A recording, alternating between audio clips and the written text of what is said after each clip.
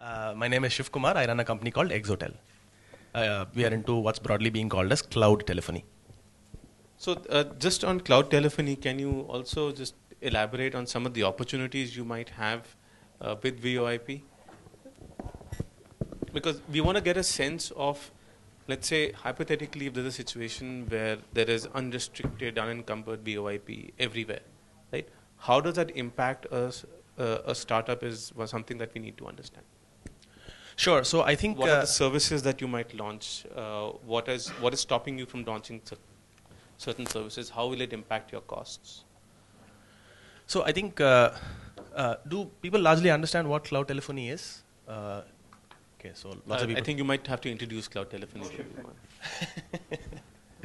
So I think cloud telephony is largely used in the context of enterprise communication. So on the consumer side, well, people have always used a cell phone, so there isn't really much of a hardware. But on the enterprise communication side, people have invested a lot of money on devices such as PBX. And depending on how complex your system is, I think Avaya system can cost 2-3 crores a pop, depending on how large a call center you're trying to set up. So just like how computing moved from on-premise to the cloud, there is a possibility for us to move communication from on-prem to the cloud as well. So this is largely the point of cloud telephony. Now, telephony, of course, is very specific. We can say cloud communications, which also includes video conferencing and a whole bunch of other things. So that's what we all do. Now, what exactly we do in cloud communications is, of course, different. We are about 3-4 people sitting here. There are about maybe a dozen companies in India that does this. So that's the cloud telephony table. So Exotel specifically focuses a lot on what we call as APIs. Do people understand APIs? So broadly, you can imagine it to be like a way in which we could now break down the several things that you can do on a phone call, like ring a call or hang up or collect a key press or record a call or put somebody into conference or play a sound. So these are all like the building blocks of what can be done on a phone call. All of this is now stripped down and offered as APIs for people to use and embed that into their software or business model. So this is at a very, very basic level. Now, of course, all of us can talk separately about what. So the far end of this is applications such as call center on the cloud. Can you give some examples of services that are possible? Sure. So somebody could now build a call center on the cloud. So that's a product that we would have also. So that's something that Ozontel, for example, does quite a bit. We do a bunch of things. Most of you here have used Exotel if you have hailed a Ola or a Uber. So we protect consumer privacy by ensuring that your phone number does not go to the driver and sometimes vice versa as well. So all of that is powered by Exotel. So VMC does a little bit of incoming call center call management on the cloud as well. So this is, I mean, there are several applications you can do conferencing. So can you give an example of conferencing that might happen? So marketplaces is a great example. So you search for something on Just Dial, you want to now call the service provider. I mean, if you call the service provider directly, then Just Dial would not know that you've actually reached out to them. So they would like to actually track this call so that they can go and charge them for a lead. Now, would it be possible for a marketplace to put up random numbers on the mobile app or on the website so that you call in through this number to the third party, and all of this call is now recorded, tracked, so quality can be maintained, lead can be tracked, etc. So that's one use case. So Ozontel has done a pretty interesting concept with cloud telephony. So they approach voice as a media property. So there are hinterlands where the only way to reach people is through a voice call. So there is no radio, there is no TV, there's nothing. So in those cases, what if we could now call out a person and play perhaps a media clip, and then could we now intersperse that with ads? So Ozontel has done a little bit of that with Unilever. So that's something that we've done. We've ourselves actually done work with Pratham Books where underprivileged kids are delivered bedtime stories over phone calls. So that's the kind of work that we've done. So I think, I mean, basically it's up to the imagination of people. Once you give these APIs, once you give the building blocks, this is like Lego. People can put it together and they can do whatever they want. So, as a founder, what would change if you also had VoIP in the mix, or if you also had IP in the mix? Sure. So I think several complications come down. I think IP in general, is a little bit more easier to deploy, manage, and operate.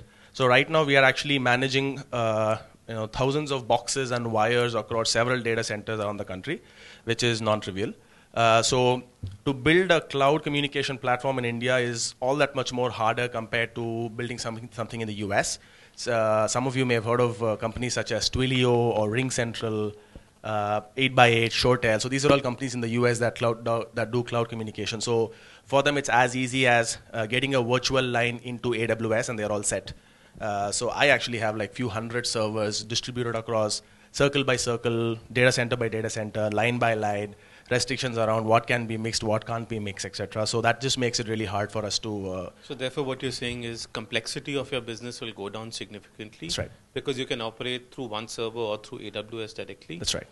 Second, what you're saying is that your cost of operations will come down. So cost of giving it to the customer will come down. So it's just going to become cheaper for everybody who's using it. Yeah. I don't really have a lot of deep insight. I was a regular user like tens of thousands of people of Subsebolo, and then it shut down. I understand the regulatory challenges faced included the fact that, it was a cloud-based service. They were using VoIP at the back end. There was clearly PSTN, VoIP interconnect happening. And there are issues with that, which the current consultation paper on VoIP, Internet Telephony, is trying to also address. And by the way, this question has been there in the air for about 20 years, I think. I've been hearing about VoIP. But I don't know if somebody else has insight into the Subsebolo issue in a little more depth. And just to answer your question, if VoIP is available, how can we leverage that? Right now, we are only operating at enterprise level because it's PSTN and it's much more costly. So we cannot go at consumer level. But if VoIP is made available to us, the cost is going to be a lot lower. We'll have ability to operate at consumer level. So we'll become direct competition to the large telcos. That's why they don't like it. But what are the kinds of services? All kinds. We can provide the normal telephony service that telco provides to consumers as well. Along with that, we will have all kinds of data that we can do analytics on, that we can do. I think you should talk about Spoken because you were on the board. Okay, so Spoken actually grew out of a company that existed 20 years ago called Hotphone. And in fact, Hotphone at one point was an incredible India entrepreneurship story. It was run out of a bedroom in Hyderabad. It was delivering 1 million minutes a day across 40 countries and 3,000 cities 12 years ago, entirely using VoIP. And it was entirely underground. So it was one of those crazy, ridiculous Indian technology stories. Spoken was the polished, completely legal version of them, right? So Spoken, actually, even though GeoDesic is defunct, Spoken, I think, still functions. I think so, because I still get billed $1 a month. So I guess something must be functioning somewhere. I'm not sure where it goes. But essentially what it does is exactly the same thing. Make a local call on PSTN, dial out over the cloud to another point, which makes a local call there, and then hence connects any two numbers in the world at virtually no cost. So that's really the entire business. Every way that we got a bunch of lawyers to look at it, it was absolutely clean. It was using VoIP internationally. It was using paying local call rates locally. It was just auto-switching. It had the intelligence in the network to be able to say, if I am dialing him in the US, it knows that I have to dial this number in Delhi. Delhi will dial that number in the US, which will dial his number. And actually, it will make that 3-hop call for a 1-hop call. It was doing that pretty straightforward. I didn't know about Spoken, but there's a company I know who's been trying this in the last 1 year out of Delhi. And they tried the level best through lawyers and all kinds of consultants. And the DOT has actually turned them down, saying that it's illegal.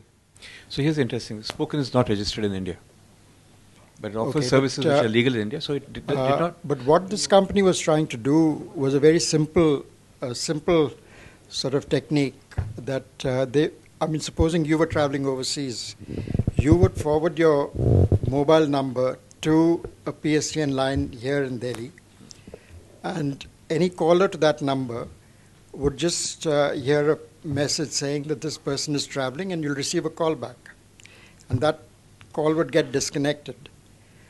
Then the two numbers would be transferred to servers in the US, not through PSTN. There would be just a database lookup.